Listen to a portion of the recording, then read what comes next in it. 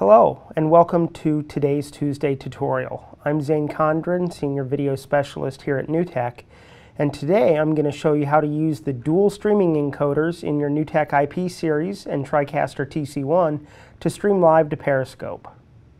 To get started, let's open the new streaming and encoding panel in the software. This is a little different than previous versions. You'll see that there's now two channels of configuration to do for each encoder. And I've previously added some presets here for Facebook and YouTube Live, but to get one started for Periscope, we actually need to open a web browser. And we're going to go log into our Periscope account, which if you're a Twitter user, you can automatically get an account on Periscope just using your Twitter login credentials. And then we're going to log in to Periscope here. This is where you will authenticate to Periscope using your Twitter credentials.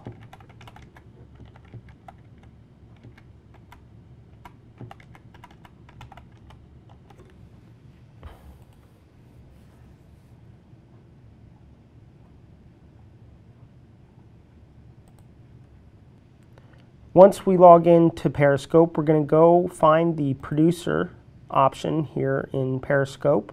This will bring you to this page, allowing you to set up a new source for your Periscope stream. And we're going to set it up as a normal source. And then we're going to take the server URL and the stream name / stream key and create a new profile within the streaming encoding panel. Once back in the streaming encoding panel, we're going to go down here and create a custom profile. And we're going to paste in our server address. We're going to give it a name.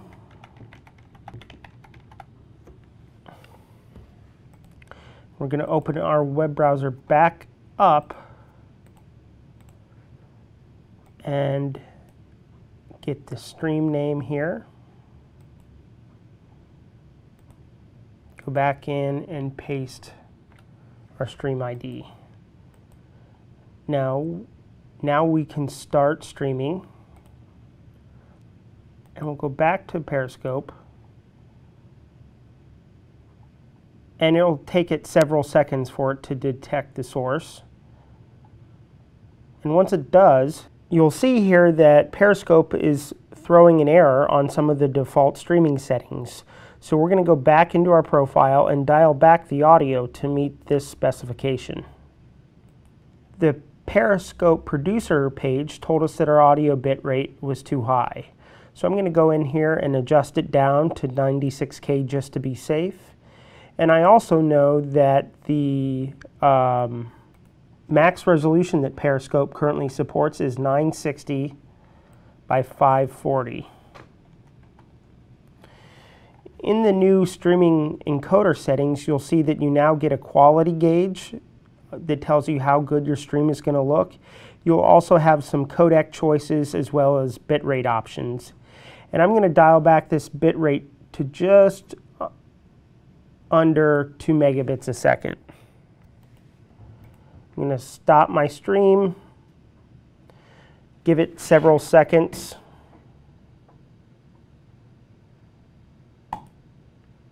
And then restart my stream.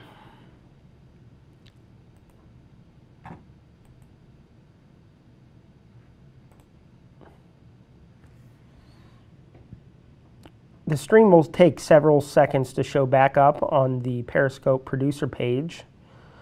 And then once you've previewed your stream and you're happy with it, you can hit go live.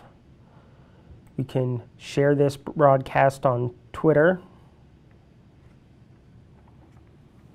Okay, now that we're back at the Periscope producer page, we can actually see that Periscope is receiving our stream, and we are getting a couple warnings, but they're sort of suggestions, not hard and fast rules. So now we're going to go view this broadcast on Periscope. Here you're able to QC your video as well as get involved with the social aspect of Periscope and see all of your likes and follows.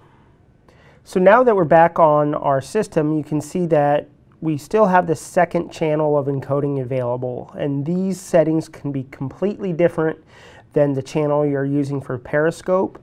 So if you want to use this to deliver things like square video to Facebook Live, you can do that as well by adjusting these sliders. You can also choose between baseline, main, and high for your H.264 codec, as well as set your frame rate. We also do provide presets here up top for low, medium, and high streaming, high quality streaming. And you're able to add any of the additional presets to use that second channel of encoding. Source setup allows you to choose what source is feeding your two-stream encode. So these can be any of your 4 mix outputs, and each one can be completely separate. Now you can actually set your mix outputs to be different sources from within the switcher itself. So if you wanted to use a mix effects bus to switch a different show for your social platforms, you could do that by assigning a mix bus to one of your 4 mix outputs. Now that's how you get your NewTek Live production system streaming live on Periscope. Thanks for watching, and we'll see you again next week. If you have any topics that you would like to see covered, comment below.